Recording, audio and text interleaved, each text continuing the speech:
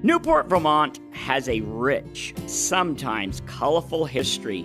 The book, Newport Centennial, Voices from a Lakeside Community, explores the first 100 years of Newport as the Northeast Kingdom's only official city.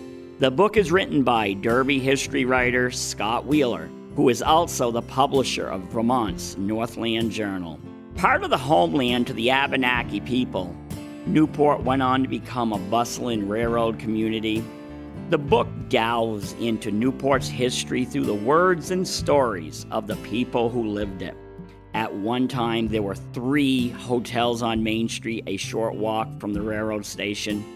The city once attracted some of the most popular big bands of the time. Beautiful Lake Memphremagog has always played an important role in the history of the city, including for transporting logs from the logging grounds in Quebec to the mills in Newport.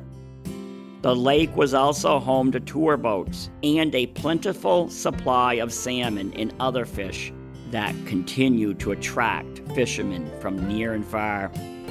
However, not all of Newport's history is wonderful. Poverty has always and continues to have a strong grip on the city. Some of those interviewed will tell about how they survived tough times, including the Great Depression. From growing crops to foraging for food to living on the poor farm. Because of its proximity to the Quebec border, Newport was also a hub of smuggling activity during the days of Prohibition.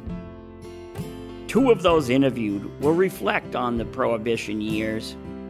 One, the daughter of a federal Prohibition officer. The other, a woman who lost her father on a booze run to Quebec.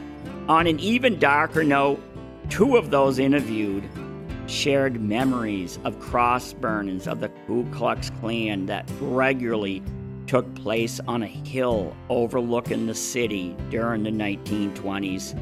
The crosses were meant to instill fear into its French Catholic residents.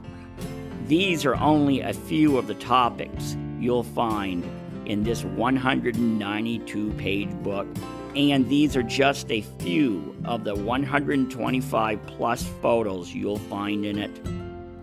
To order, please send a check or money order for $16.95 plus $3 shipping and handling for deliveries in the United States to Vermont's Northland Journal, P.O. Box 812, Derby, Vermont 05829, or order online at www.northlandjournal.com or order by phone at 802-487-0254. Happy birthday, Newport.